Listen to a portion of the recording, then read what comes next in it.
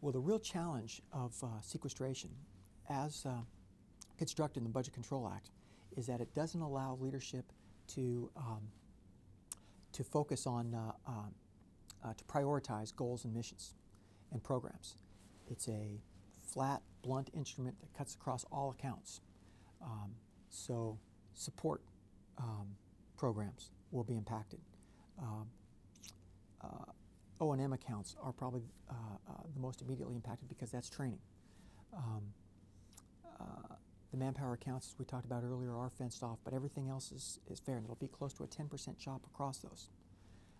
You'll see that, and we've done everything to slow that burn rate to minimize that impact. As the President said, it will not be, the effect will not be like falling off a cliff, but it'll be a slow tumble. And again, leadership is doing everything we can to forestall this and prevent it.